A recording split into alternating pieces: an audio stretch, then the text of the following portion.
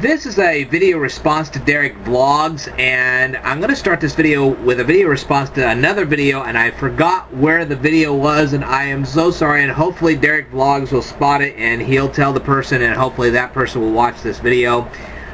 Somebody had done, I think it was from Just Kidding Films, I'm not really sure, I don't know, but anyway, they had made this video, and it was so cute. The guy's just driving along on the highway, and all of a sudden he sees these beautiful babes. I mean, these were knockout chicks, and they are holding signs going, "Car wash, car wash." So the guy drives into the car wash, and of course the guy has not realized that these gals are part of a gal and guy team.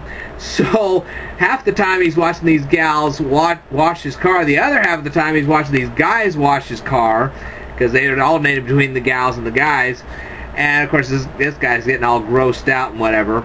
And my video response to that would be, okay, yeah, if that were happening to me, I would be the guy who would drive along the highway. I'd see these wonderful gals, get distracted, then I'd hit another car.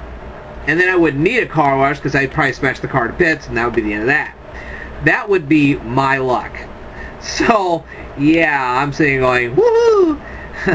Yeah, I wouldn't even make it to the car wash. I would probably wreck the car long before that. So, yeah, interesting video, but that would be really more my luck, because I'd wreck the car and not get to the car wash in the first place. So, anyway, what I wanted to tell DerekVlogs is I watched your video. Obviously, I've left you a comment, and now I'm just going to flat out leave you a video response. I know you're sitting going, why are girls so picky about where they eat? Well, you might want to be picky yourself, and I told this to you in the comment.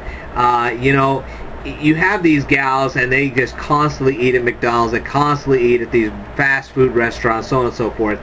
And the restaurants are not at fault for this. It's just simply for the fact that these gals develop very poor eating habits, and when they do, they end up with all kinds of cardiovascular disease, and they end up with type 2 diabetes, and then that could be an even greater problem than you taking them to the restaurant. So my personal suggestion is yeah, sometimes take them to the fast food, and that's great and fantastic, but on the flip side, I would take it to some gourmet places once in a while, because you don't want them getting in such a habit of eating fast food that they end up with diseases, and then you end up marrying them, and then you have to take care of them.